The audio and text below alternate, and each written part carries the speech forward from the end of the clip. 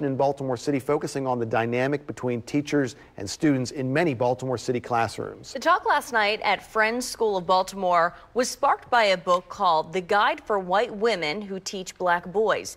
ABC 2's Eddie Kadam was there.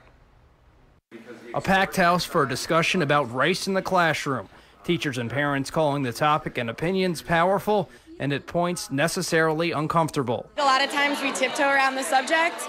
And so I think it's good to hear that and be like, okay, this is the deal. These are white women. They are teaching black boys. Maybe it's not the ideal situation, which I think is also great to recognize. And just being able to say there is a racial difference.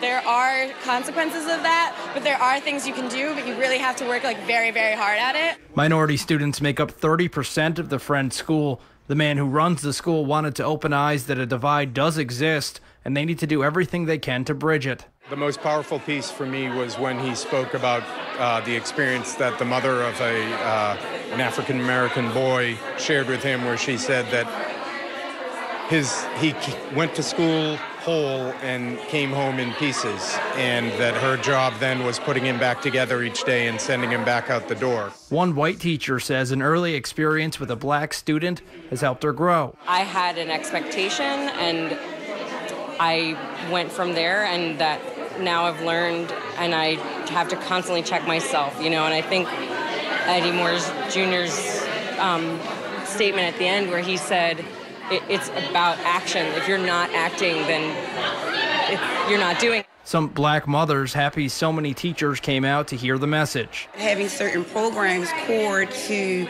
our black initiatives and cultures and experiences would better help us in our communities and collectively. One woman who teaches African-American future educators at Morgan State University says working with people who have knowledge that you don't can really help. It's about your teaching style, your instruction. So even if you identify with the students culturally and you come from the same background, you still have to evaluate and say, am I presenting them the way that they are learning? So discomfort is good because that leads to change.